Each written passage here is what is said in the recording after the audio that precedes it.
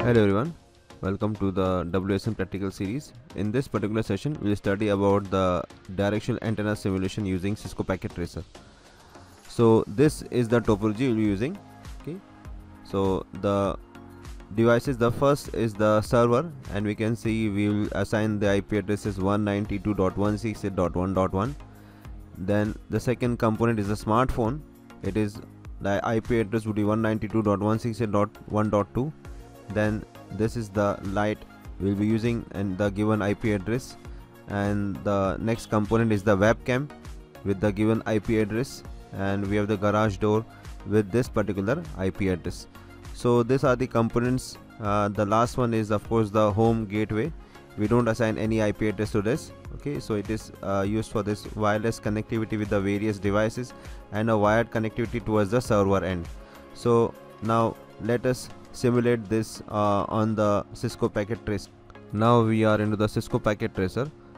So let us select the components, and so the first is the server. Okay. Then next is the mobile, that is smartphone. I just paste, there is a smartphone here. Then we have the home router. So we get the home router in this wireless devices. You can find it here, the home gateway. Sorry, this is home gateway, not home router, it is home gateway, sorry. Then we need light. I'll just type light here. In this case you can see you'll find it, this light is here. Then we need a webcam, so I'll just type here webcam. So here we have the web camera. Now they get these two devices, you can see they get automatically connected. Then finally we have the garage door. This is the garage door.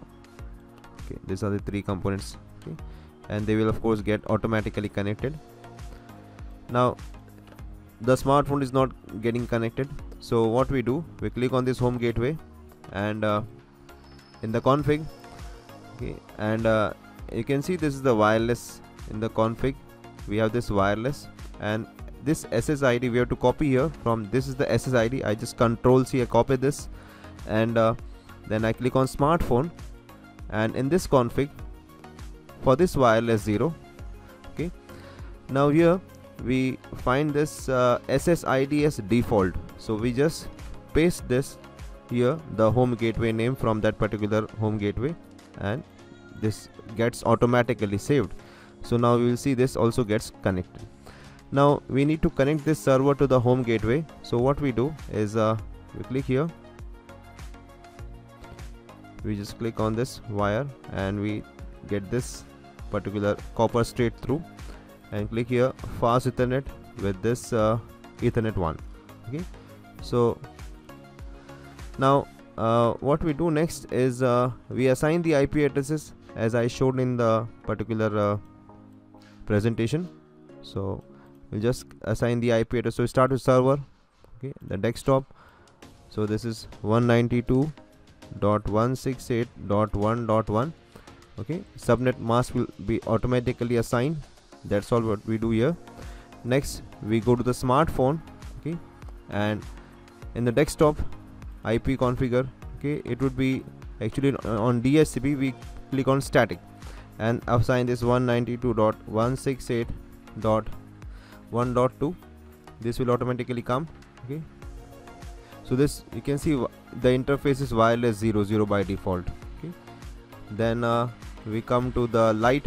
Okay, in light we go to the configuration. Okay, in configuration we click on this wireless 0. Okay, or even we can do from this also. I'll just click on wireless, and this is the IP configuration on wireless 0. Just click on static because it is automatically assigned, so we just click on static and assign the IP address 192.168.1.3. okay, this is the IP address. Then we come to this webcam. Okay, in config, okay, we can just click on this wireless 0, and here static this 192.168.1.4. okay, this is 1.4. Then finally the last, the garage door. So config, then wireless 0, static, and 192.168.1.5. okay, this is done. Okay, next what we do is we go to the server. okay. And in server we have this services part. So we click on this IoT, and we need to registration, so this service should be on, so we must put it on, okay. After putting it on, we click on this desktop, and now we register the name, username and IP address. So for that purpose we need to access this 190, the server itself, 192.168.1.1. this is the IP address of the server itself. So when you click on go, it will ask if you don't have any account, so we need to sign up now. So I'll just click on sign up because I don't have any account here. So I just type the name Smile as the username. You can type any name, and the password is also Smile. So I just create one account. So this account is created, that is what we get, okay. Now we close this, okay. So we need to add all these devices. So let us come to this particular light, okay. We go to the settings, okay. So by default is already in settings. Now here you can see IoT server, okay. So we need to define the remote server. So this is our server 0, that is 192.168.1.1. this is our remote server, and thus of course this is Smile, and password is also Smile, okay. We just connect it. So if we get here refresh, it means it is okay. When we get refresh, it means it has been connected. So if we don't get refresh, we can again get connect, then it means there is no connection, there maybe something has gone wrong. So now we do the same for the webcam. It is already in the settings. So here we define the remote server 192.168.1.1, and of course the username is Smile, okay, and password is also Smile, okay, and we just connect it, okay.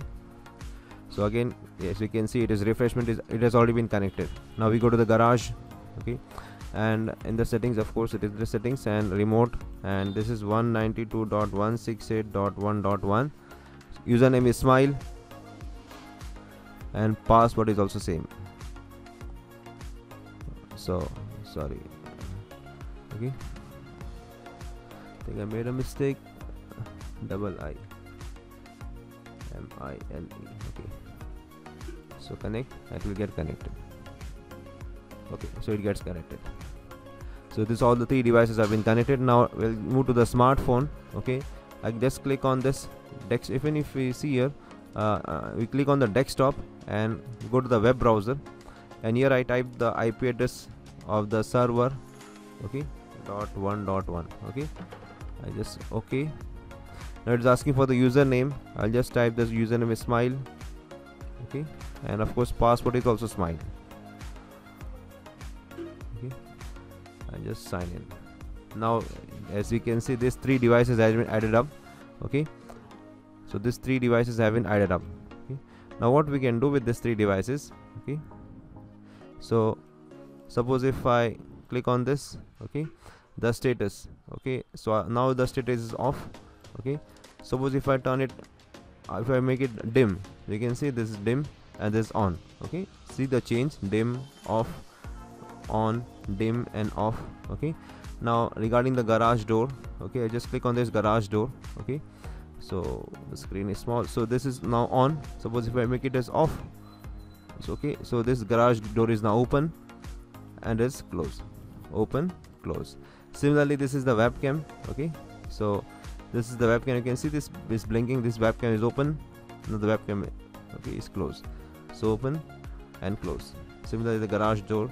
So we can connect, we can actually do this using this particular smartphone. We can control this by using the smartphone itself, okay. So we are not done yet, okay. Now what we can do is, now we do next thing is how we can control one thing from the other. So let us see how we can do that.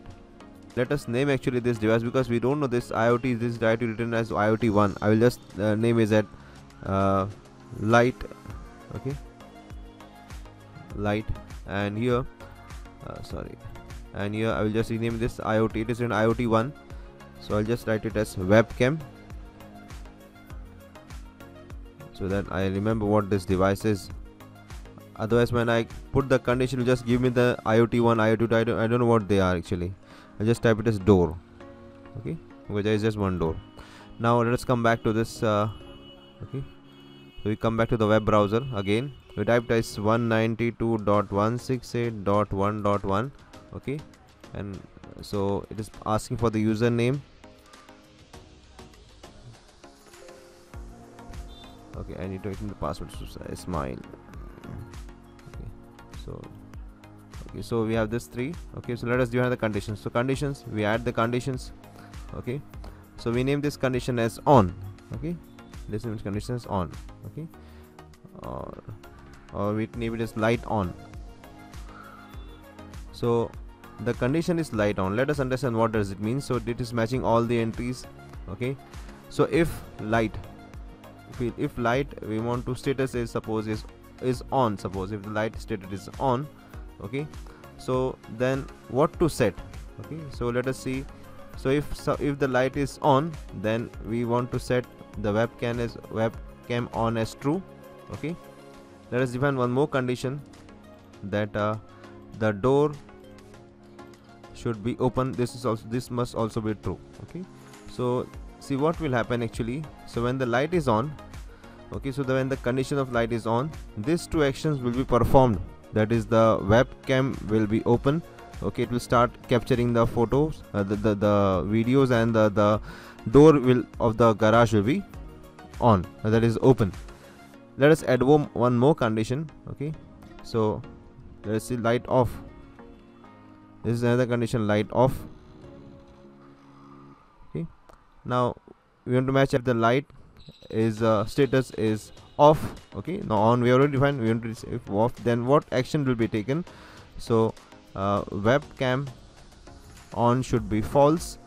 okay, and the garage door on should be also false. okay, so it will just close the door if the light is off. okay, so these are the 2 conditions. Now let us check if this things happens or not. okay, so so now we just come to this, we just click again to this particular, we come to this browser again through the smartphone. okay, we are in the smartphone browser. okay, we again log in, suppose.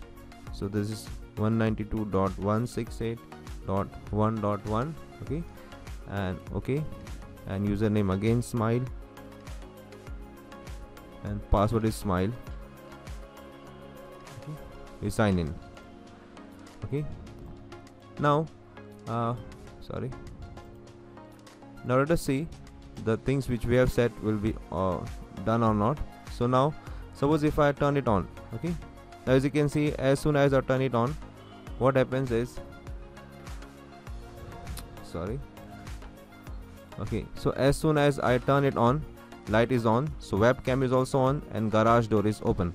And when I put it off, okay, the webcam closes and the garage door also closes. So when it is on, both become on. When this is off, both are off. So this is how we do this particular thing with this particular practical using the IoT devices. So that's all for this particular session. Thanks for watching.